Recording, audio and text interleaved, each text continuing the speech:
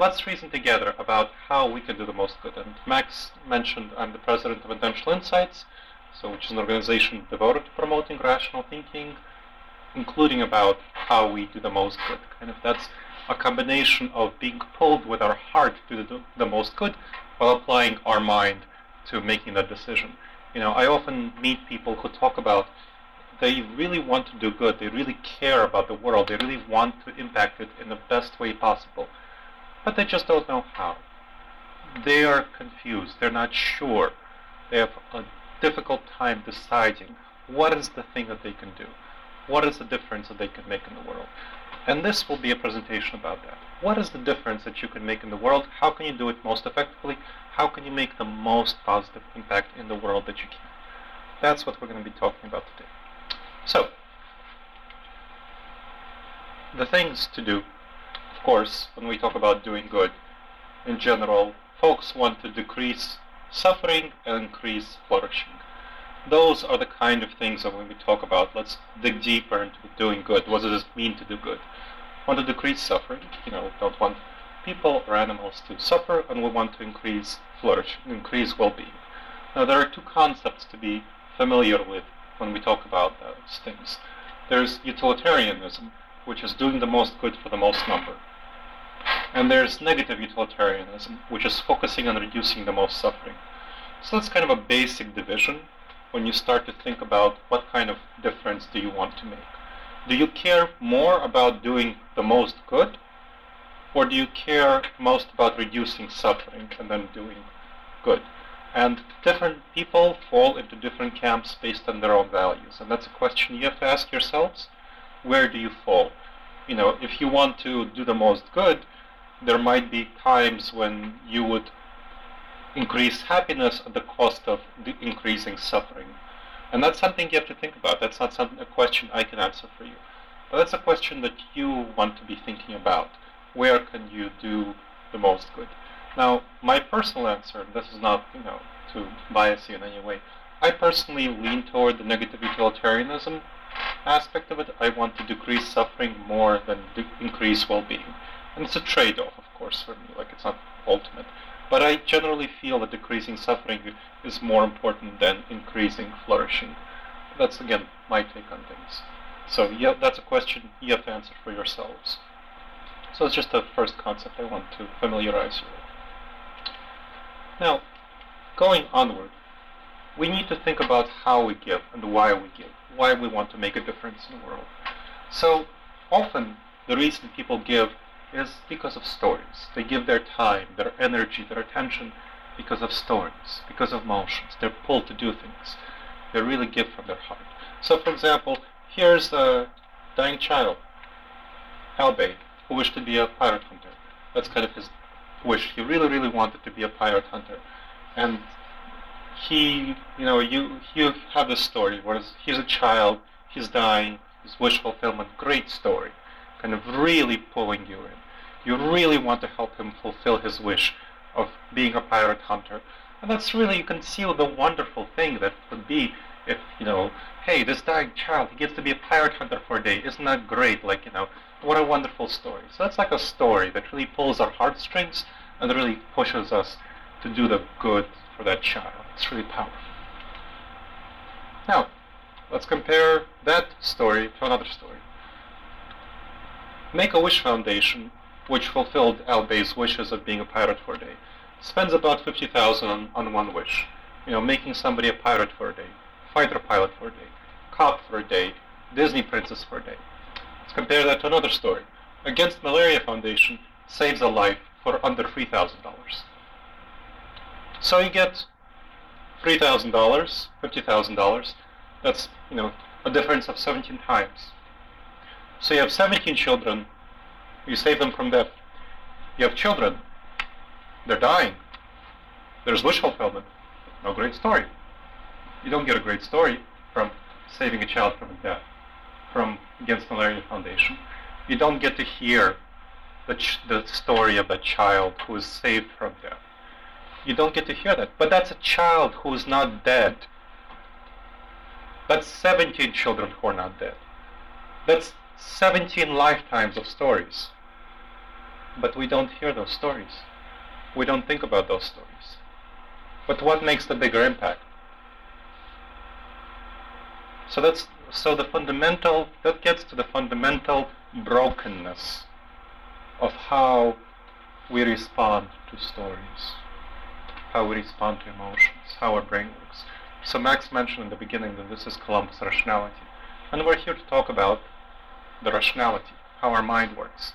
And our mind is broken, flawed in fundamental ways that cause us to make bad decisions about how we give. And the example I just shared with you of the story-driven giving is a fundamental example of how our mind is flawed at making decisions about where to give. Because the Make-A-Wish Foundation, by comparison, when it shares its stories, gets much more money than Against Malaria Foundation. Although it's makes a much bigger, more positive impact on the world to save 17 children from and give them a lifetime of stories, rather than one child, one story, one day. So that's, the aspect of rationality, what we're here to think about. How do we make the most good in the most powerful way? So, and that's called the narrative fallacy.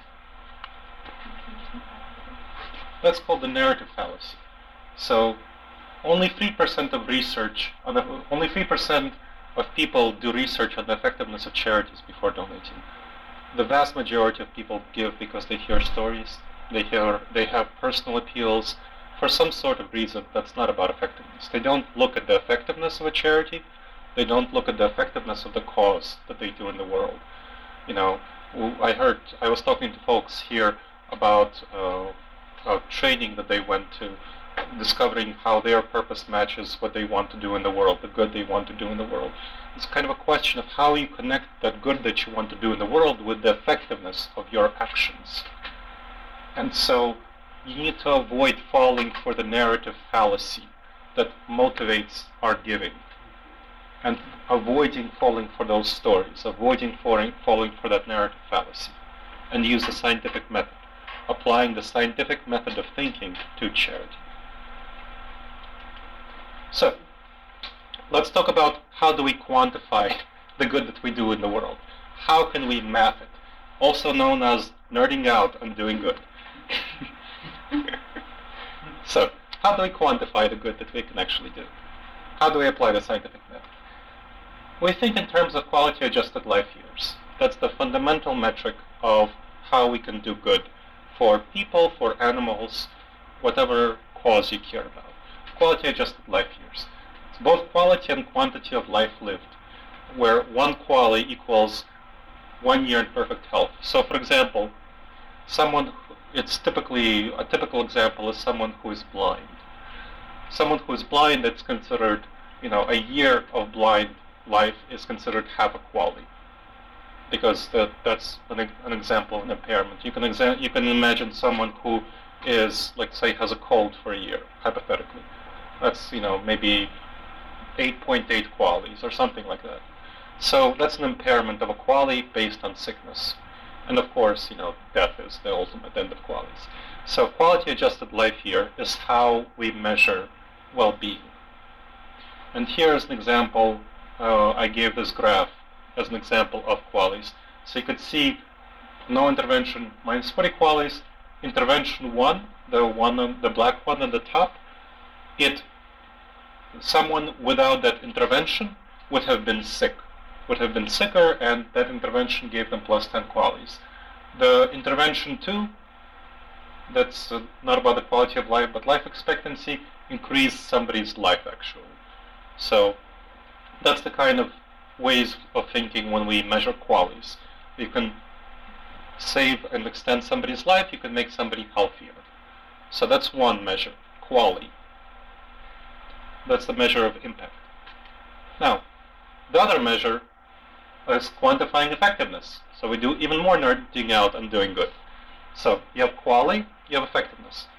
You have limited resources. We all live in a world with limited resources. It sucks. It's reality. That's what we have to think about. So you need to choose the most cost-effective interventions, and to do so you divide the QALYs by the cost to get the most cost-effective intervention. For example, let's say you have an intervention that saves 5 QALYs. Let's say saves 5 years of somebody's life in good health, or prevents somebody from having blindness for 10 years. The same thing would be either 5 QALYs of just life, fully healthy life, or 10 years without blindness. That's 5 QALYs. And then you have an intervention. How much does it cost? You have, let's say, $100 for either of those interventions. So you divide 5 QALYs by $100. So you have that intervention costs $20 per QALY. So $20 per life saved. And so on. And that's how you measure any sort of intervention that you do. So that is the fundamental basis of how you can actually quantify doing good in the world. And again, this applies to human beings, this applies to animals.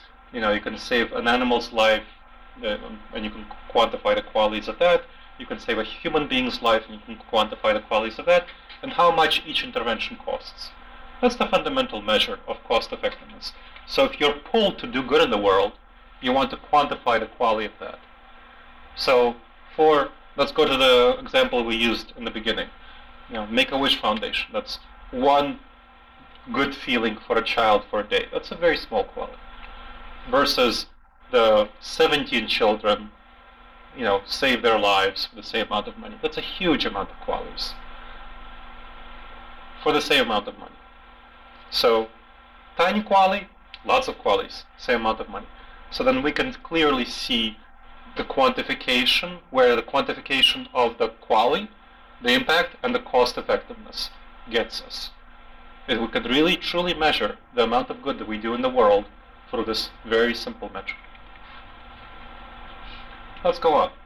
Effective altruism is a movement that's devoted to applying the scientific method to charity. And quantifying QALYs and measuring cost effectiveness is the fundamental ways it does so. So there's a movement, that's what it does, and it's a relatively new movement. It's about a decade old. It came about because of the brokenness of the nonprofit sector and the orientation towards stories, and it's the effort to apply data, the effort to apply rational thinking to our giving of time and resources and energy of our hearts to improving the world.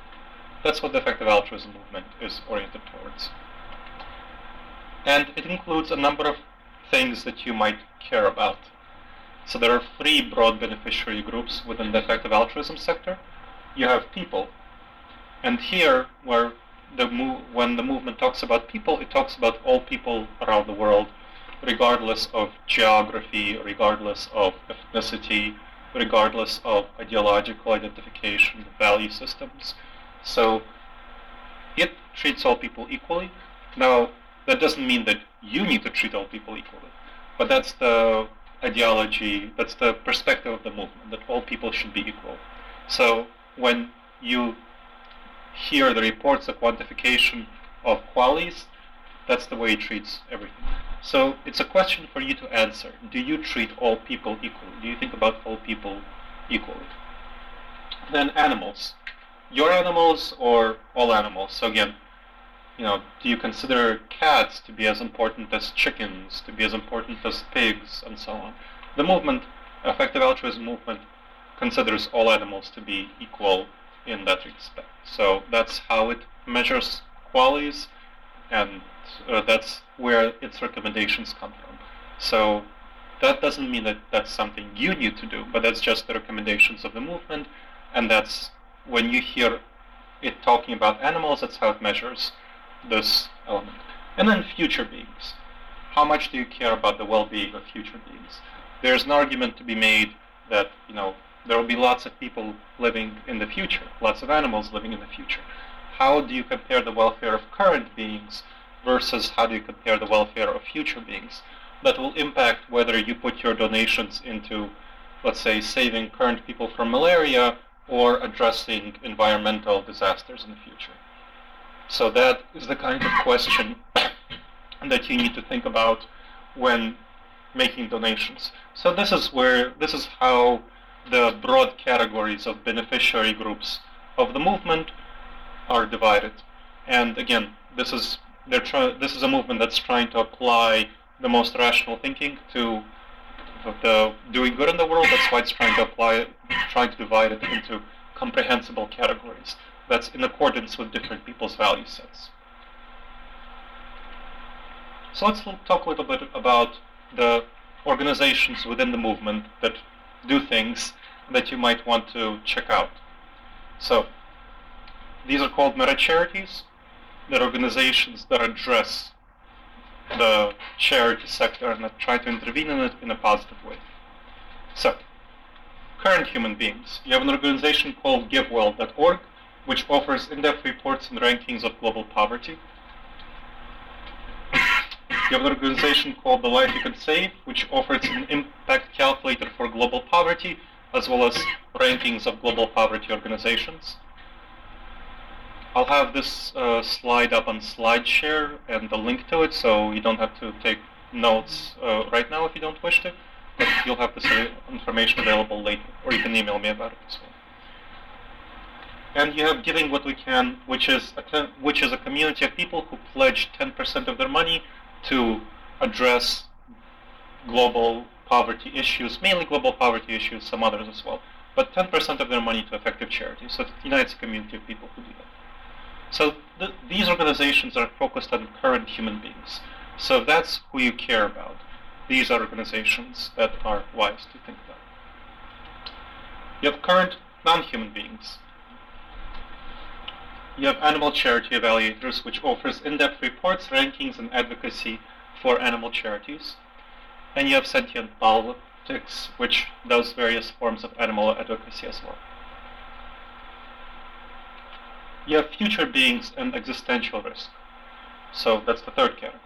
The Future of Humanity Institute, research on various existential risks. You have the Machine Intelligence Research Institute, which does research on artificial intelligence risk.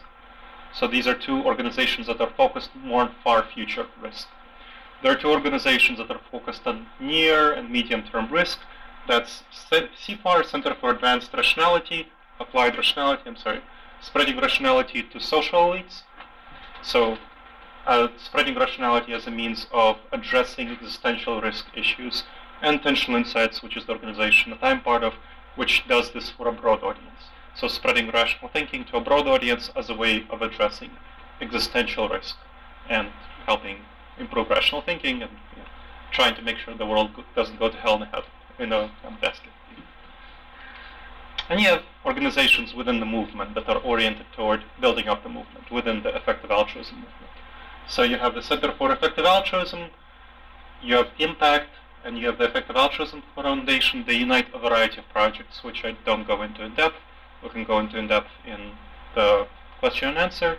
You have 80,000 Hours, which recommends the most high-impact careers. So for those of you who are thinking about your career orientation, that's a good website to go to think about what careers you want to pursue to make the most impact. Local Effective Altruism Network supports local EA groups around the world. Students for High Impact Charity spreads EA ideas to high schools and college students, mostly high schools. And again, Intentional Insights spreads the ideas to broad audiences, like this presentation right here. This is one of the things that Intentional Insights does. So, to sum up, this is the promise of a better tomorrow, maximizing global flourishing and reducing suffering through applying the scientific method to charity. This is what can be accomplished through this approach, through avoiding the narrative fallacy, through applying the scientific method, through quantifying QALYs, the impact we make, and through measuring the cost effectiveness, and through evaluating how much QALYs we can get for each intervention, for each thing we do in the world. So, now that you know, what will you do? How will this knowledge change your actions? And what step will you take, if any, to support the project of making a better tomorrow through EA methods and through other methods? That's something I want to discuss. One great approach I'd suggest is spreading EA-themed ideas, now that you know. So convincing one other person who would do as much good in the world in a lifetime as you is the same as the good you would do in the world. So this is a major reason why we founded Intentional Insights, because convincing other people to do good is going to be a wonderful impact that you can have in the world, and encouraging them to think about what are the most effective ways they can do good, what are the most cost-effective ways, what are the most impactful ways is a wonderful way that you can make a difference. So if you're interested, you can talk to me about it, and I'll be glad to help you out with that. And that's what I want to talk about. So the PowerPoint of this presentation, as I mentioned, on slideshare.net at Intentional Insights, and you can get in touch with me at club@intentionalinsights.org. And I hope knowing this information, you will help make a better tomorrow. Thank you.